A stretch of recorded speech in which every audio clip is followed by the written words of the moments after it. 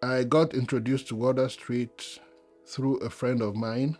At that point, I was living in my car at a Rogers gas station.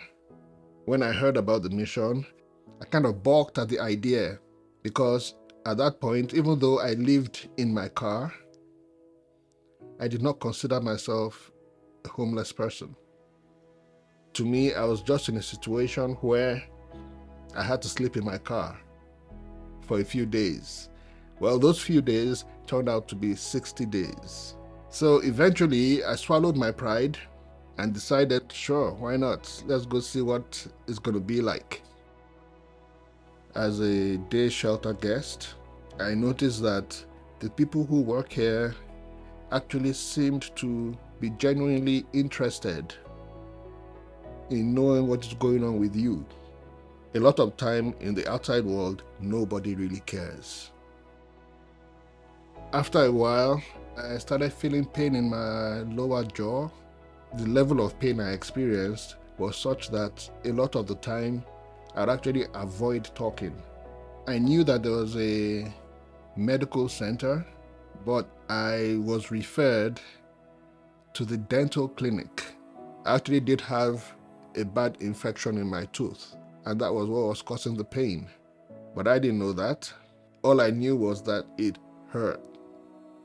I have worked with other dentists, and I really hoped that they knew what they were doing because I'm not good with pain. So by the time the whole procedure is done for the day, my confidence in the dental team increased. The quality of service you'll get over here would compare favorably with the service you'd get at any practice. I used to have to take an acetaminophen every other day because of the pain in the mouth. But now I generally don't have to. I'm now in stage 2 of the residential program. I actually went to this part of the program called Step Up, where they help you try and find a job.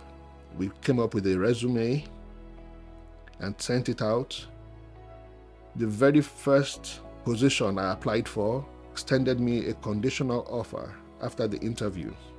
It taught me a lesson to actually understand that you need the help of other people can be a very humbling experience. On the good side, at times, it is said that as a human being, you sometimes have to stoop to conquer. So I prefer to say it that way. Maybe I had to stoop to conquer.